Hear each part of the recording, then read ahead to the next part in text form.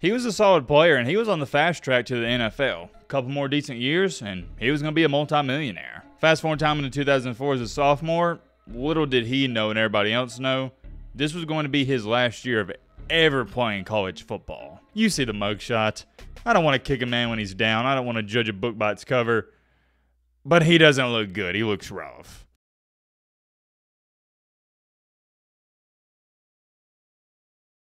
Over 20 plus years ago, there was a running back who played for Lexington High School in the state of South Carolina who was demolishing anybody and everybody in his way. He was as close to unstoppable as it gets. When he left his high school, he was the state's record holder for most rushing yards with 9,076 and most career touchdowns with 127. You're probably thinking he was a highly regarded player in his state, and you'd be right to a certain extent, but it wasn't just his state.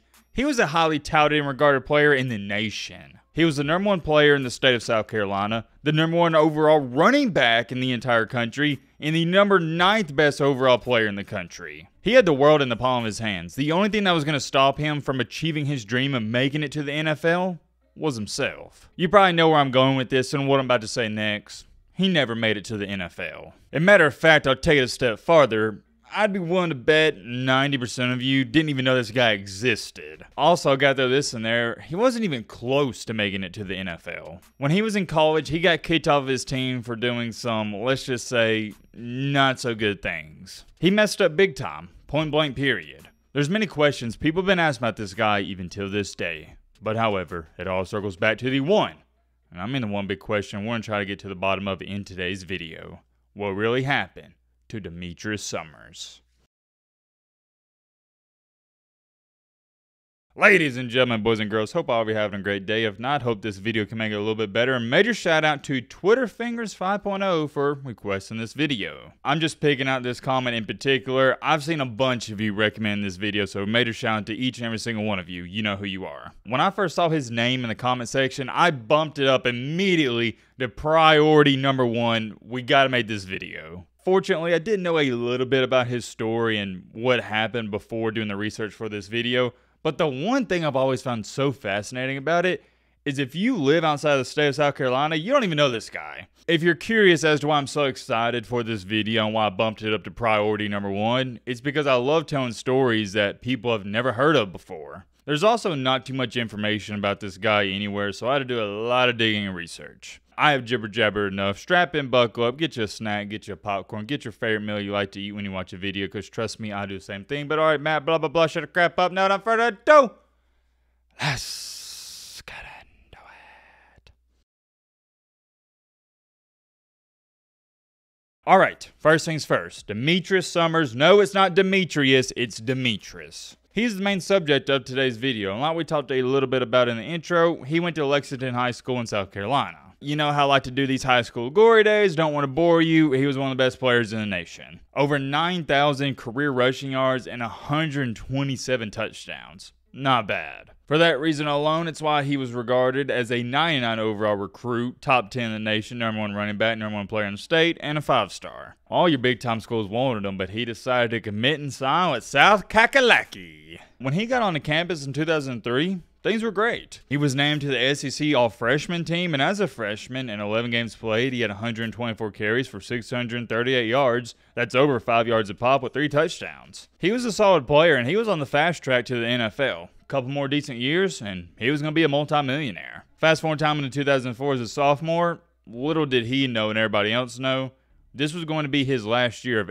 ever playing college football. Only appeared in 9 games in which he had 88 carries for 487 rushing yards, averaging improved it to 5.5 yards per carry with only 1 rushing touchdown. I guess you could say our story is going to get interesting relatively quick, so you might want to buckle up. There's not an easy way to say this. Demetris Summers got dismissed from the South Carolina football team. What was really strange about this is at first, Steve Spurrier, the head coach at the time, he wouldn't come out and say why. The only thing he said is he got dismissed for violating team rules, which I think we can all agree is extremely vague. When you say a player got dismissed for violating team rules, that could be anything. But you had to assume back then, and even now, it was a big time deal because this was one of your better players. One key piece of information you need to know is Steve Spurrier had close to a zero tolerance policy for off the field problems. He was notorious for being like that at Florida, and he was the same way early on at South Carolina. The only thing he ever said about it is this official statement right here. Quote unquote, there are certain policies and rules that our student athletes must follow, and unfortunately, Demetris chose to violate those. That's where we are with this, and we'll move on from here. To prove my point talking about how he had a zero tolerance policy, check out this quote as well. This was in response to a reporter referencing how he's laying down the law. I like to think so. We're not going to have problem guys. I hope I don't have to run anybody off, but sometimes that's helpful. You can like how Steve Spurrier coached his team, you can not like it, but the one thing I've always respected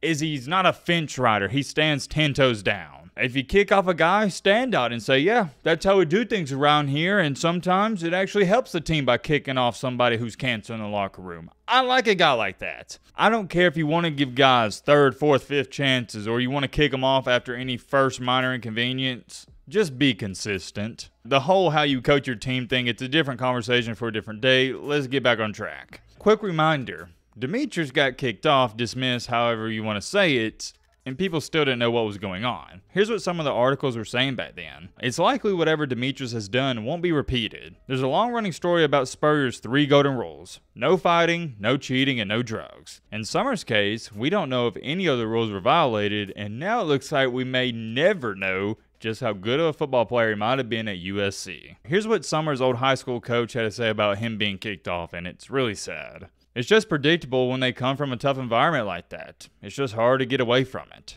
But let's go back to Spurrier's 3 golden rules. No fighting, no cheating, and no drugs. Although Spurrier tried his best not to talk about it, news reports would come out the reason Summers got dismissed from the South Carolina football team was for failing a drug test. Not once, but twice. I could understand if you were upset at Steve Spurrier for kicking him off after 1 failed drug test, but 2, it's hard to have sympathy. Because you know after he failed the first one, Spurrier's like, all right, listen up, buddy. Normally I don't do this, but we're going to give you another chance. You screw it up, you're gone. Spurrier gave him another chance, and he failed a second drug test, and he kicked him off the team.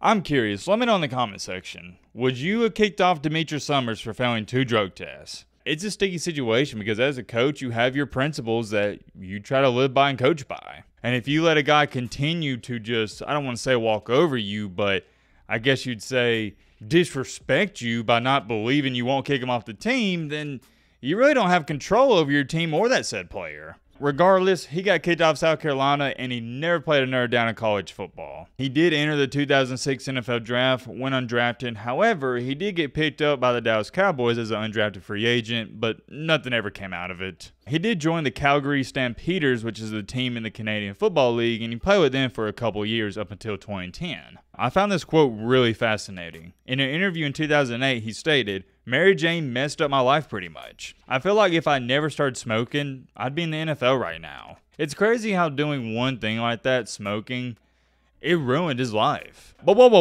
hold on. Lightly Corsa says, not so fast, my friend. I know all you about to run to the comment section and say, oh my goodness, I can't believe he got kicked off of the team for that. I can't believe his career got ruined for that. That's nothing major. Everybody smokes nowadays. I can understand that argument to a certain extent, but ladies and gentlemen, boys and girls, we're not done with his stories and we're not done with his problems. In 2017, Mr. Demetris Summers would be sentenced to prison for trafficking drugs. What kind of drugs, you may ask? Well, let's just say in the most YouTube-friendly way possible, because they've been on my case recently. YouTube, by the way, this video is for educational and informational purposes only.